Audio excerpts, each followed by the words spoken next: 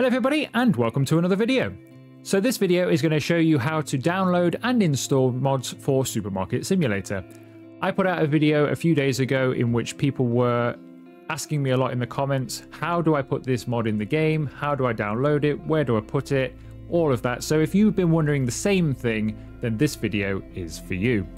So the first thing you're going to want to do is you're going to want to download Tobey's BepInEx and MelonLoader pack for Supermarket Simulator. Very easy to do, simply click on it and then download. That is the same for all of the mods, so the RDC Stock Manager for example, also click on it and download. Now the thing to look out for with the mods is some of them are BepInEx and some of them are MelonLoader. Well, how do you know that? Well, usually down in the description of them or how to install it will tell you, but if it doesn't for some reason, then in the requirements, for example, this one is a BepInEx mod. If we go to RDC Stock Manager, that one is a MelonLoader mod. Now, take note of that when you download them, because that will tell you where to put them later. So once you've downloaded your mods, you should find them in your downloads folder. So as you can see here, I've downloaded my mods. So I've got a portable scanner, I've got some disabled shelf restocking, no overwriting labels, store delivery, RDC Stock Manager, and the BepInEx pack for Supermarket Simulator. So what do we need to do now? Well, the next thing we need to do is we need to find the game folder for Supermarket Simulator. Very easy to do. The easiest way to find it is to go into Steam, go over to this little wheel on the page of Supermarket Simulator, go down to Manage, go to Browse Local Files, and then there you go. That is exactly what we're looking for. So we can now go to our folder where our mods are, and we're going to start extracting them. Now I use WinRAR for this, just seems easier, so it works for all of them as well. So if you get WinRAR, extract here, and these are the files we need. So what we're going to do is we're going to simply drag and drop into our Supermarket Simulator game folder. So these ones just go straight into the main folder of Supermarket Simulator. So there they are. That's the last thing we will ever do with those. We won't be changing those necessarily at any time. We will need to do one thing to get them to work though, and that is boot up the game. For example, at the moment, if we were to click in the MelonLoader, we have no options. Once we've loaded the game and it boot through a cycle of the game, then we will have things, mods and other folders will appear in here, and then it's been initialized. So let's go ahead and do that now. So you only have to wait a few seconds. I usually wait between 5 and 10 seconds just to make sure that it's initialized. That should do it. So we're going to quit straight out again now. And when we load up that folder again, we can now see we have mods, plugins, user data, and user libs. So now we are ready to put some mods in our game. I'm just going to get rid of these ones that we've just put in already because we don't need them anymore.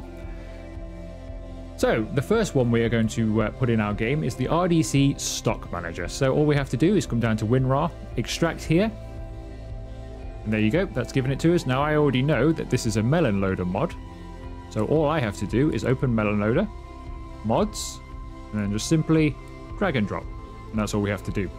Store delivery I know is a BepInEx mod, so this is going to be slightly different but still quite simple. Extract here, we get store delivery 1. Whatever it was. Then we've got BepInEx. Now what we can do here is we can now just copy this folder and just paste it into our main game folder.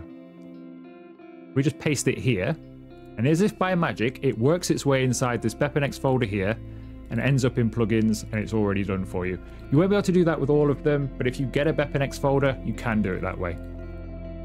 For example though, to show you a difference, the portable scanner, which is also a BepInEx mod, if we come to WinRAR and extract it here, this one just gives us a file a bit like Stock Manager here. This one is a BepInEx file though, so we need to put this in the BepInEx plugins ourselves. So we can click on this here, go to plugins, and then just drop it in. Portable scanner, done. What's next? No overwriting labels. So again, extract it here. This is a MelonLoader mod, so again we're going to open up our MelonLoader. So here we go, MelonLoader mods. We're going to drag it across, and it goes. And our final one, disable shelf for restocking, I believe is a BepInEx mod. So there you go, it's given us a BepInEx folder this time. So again, we can copy and paste this straight into the main game folder and save ourselves a little bit of time. So we're going to just do that. Paste it in there, and then that should be done. So now we can test our mods as quick as that. So now we're in the game. Let's see if our mods work. So can we cancel restocking shelves? Yes, we can.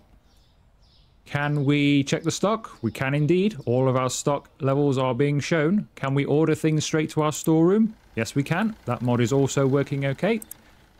Can we use our portable scanner, which I've not actually used before, but can we use it? Yes, we can. And can we put this on any shelf we want? No, we can't, which is what we want. So there we go. Our mods are working and will assist us in our daily grind here on Supermarket Simulator. If you have enjoyed this video and found it useful, please give the video a like, consider subscribing and joining the channel if you haven't already, and I will see you for another video very soon.